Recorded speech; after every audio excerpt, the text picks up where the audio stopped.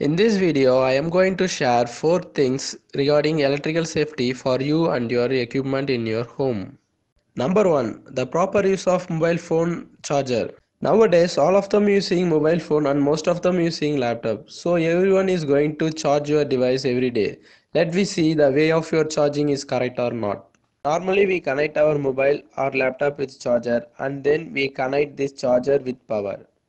When we do like this, whenever you switch on the charger, the starting impulse output current is created on the charger that will affect the device battery and charging system. This also can be say switching effect. Then what is the correct method of charging? Come on, let me see. The correct method is first you have to connect the charger with power and switch on the charger. Then the output of the charger has to connect with the device. So your device avoids charging impulse and get more life. Number 2. Reduce the use of inverter. Try to use all your equipment in EB power supply and reduce the use of inverter power. The reason is in inverter, we will not get sinusoidal waveform and also it contain harmonic on it. The reason is in inverter, non-sinusoidal waveform produce, it have square waveform. At the edge of the square waveform, it will have spike and more harmonic in the circuit. Since the harmonic and spike contain in the waveform, it will affect the motor coil. If the filter circuit in the inverter become faulty, then you will get more spike pulse at the edge of the step. It will affect equipment very badly. And also if you buy the inverter at low rate, the power regulation problem may come because of peak voltage vary from the voltage of the battery. And also the power loss is about 20% of power is wasted in conversion of DC to AC from the battery in the inverter. If you found some symptom when you use inverter, then you have to change inverter very quickly. Your fan and fluorescent light make noise when you used with inverter power and also your fan get repair often. These are the symptoms you have to replace your inverter quickly. This all can be reduced by using a pure sinusoidal wave inverter, but it is a quite expensive, but it will contain less harmonic and spike on it and it will give a good efficiency. Number 3. Switch off your motor and heavy kilowatt equipment in your home whenever there is a power cut. When your home get power cut, keep in your mind after power cut please switch off if any motor, washing machine, heater or any heavy power equipment. If not, let's see what happens. If you are not switch off the device, then the same things happen in all your neighbor home nearby you. Then once your area get power on, suddenly all your home device is going to on at the same time. So the power demand rise to very high level.